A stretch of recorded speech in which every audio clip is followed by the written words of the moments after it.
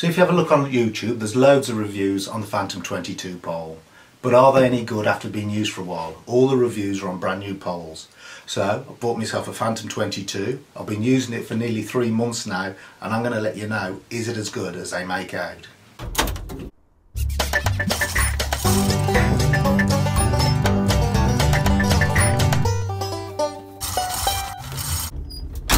So this is my pole. I've been using it for nearly 3 months now, so I've got to know it really well, know what it feels like. Been using it quite a lot. It's my everyday pole. Now, the first thing you notice about it is the clamps. I'm sure everybody knows Steve from Exceed Innovations has designed these clamps. Really nice clamps. They can be used for right-handed or left-handed. They're really easy to turn over. They're not glued on. They're fitted on with a 4mm Allen key. So all you need to do, stick the Allen key on, undo this bolt, and they come straight off. There's been no problem with them slipping. You can just tighten them up. If they do come a little bit loose, you can tighten them up so they don't spin on the pole. But you don't have to re-glue them on if they do come off. So there's no weight in there, no wasting time. The next thing that you notice about the clamp is the insert. Inside there's a little red insert. Now this is made out of quite a soft plastic. The idea of that is the insert will wear and not the pole. So when you clamp it up, that will take up any slack or any wear that's in the pole, any discrepancies that are in it, and it will wear the plastic rather than wearing the pole. So even if you have got a bit of wear on it, it will tighten up and it will still hold it really tight without it spinning. If you look at the clamp itself, there's a thumb screw on the right hand side. That's actually shaped, so when you've got it on, it lines up in line with the pole. That drops into place as you tighten it up, and that makes sure it doesn't come undone when it's in position. So it feels really nice to use. It's a really nice pole to use. I've had people asking me how rigid it is. So as you can see, I've done a little test, and it is slightly more rigid than the SLX 18, but not very much at all.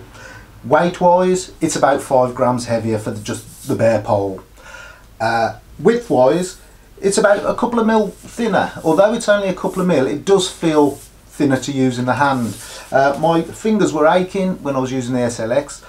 When I've used it all day, I've noticed with this pole that my fingers haven't been aching. Whether that's just in my imagination, I don't know. But my hands did seem to stop aching when I stopped using the SLX 18. Before I bought the pole, I'd heard that there were a few problems with these coming loose. Like I said, I've been using it for 3 months now, and I can genuinely say that I've had no problem at all with these coming loose. The other problem that I'd heard was that they were jamming. When you had been using them for a while, people were having to wash them regularly. And this was becoming a problem. 2 or 3 times a day they were having to wash them, otherwise even with it fully open they couldn't extend the pole. So I rang the window cleaning warehouse up and asked them about this, and they said that it was a problem with some of the early poles they had, but since then they've actually changed the carbon that they're using and it's no problem at all now. I've definitely not had a problem with this. I've just been using it the same as usual, my everyday pole, and it's something that I haven't had a problem with at all. So if you've seen my pole setup video already, if you haven't, I'll put a link up to it up there. But you might know that I usually use an SLX 18. So why have I ordered a 22? Well, normally an SLX 18 or an 18-foot pole will do, but I've got a few jobs. I don't really want to get my SLX 30 out, so I thought the extra few foot would be good. But I don't want to be using it as a 22 all the time. So when I ordered the pole, I ordered an extra end cap for it as well. So most of the time I'll use it as an 18-foot pole, I'll slip the end cap on, and I'll keep the bottom section in the van. So if I did have to criticise this pole, originally I was going to say the end bung, because it split within the first week and wasn't much good. It almost worn out after 3 months. But they've sent me the new end bung, so I'm going to try that. I've got to drill it out a little bit more so I can use my tubeless kit in it. So I haven't put that on yet, but I'll get that done. And the other thing is, they don't do a swivel on it. I use the Gardner swivel. It's not a big problem. You can order a gooseneck from Gardner. It's just that you have to fit it on the Euro thread rather than having it on the quick release. But when I rang up the window cleaning warehouse, I asked them, are they going to produce a swivel for it? They said that that's something that they were talking about, but it will probably be towards the end of the year if they do release a swivel. So would I recommend you using that Phantom 22 pole? Yeah, they're really nice.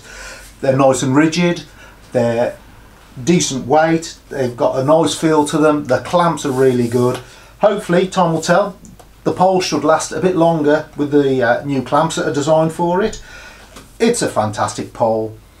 Would I buy it instead of the Garner SLX 22? It's a toss-up. I like Gardner, there's nothing wrong with that. If you want to stick with Gardner, stick with Gardner. But I'd give the Phantom a go if I were you. It's a really good pole, feels nice. I think Gardner better watch out. I think there's a new boy in town. So, I hope you enjoyed the video. If you did, make sure you hit the like button. If you didn't, hit the dislike button. Also, if you'd subscribe to my channel, Squeaky Clean Dave, and when you subscribe, hit the little bell icon next to the subscribe button. YouTube will notify you every time I release a video. Thanks for watching. Bye for now.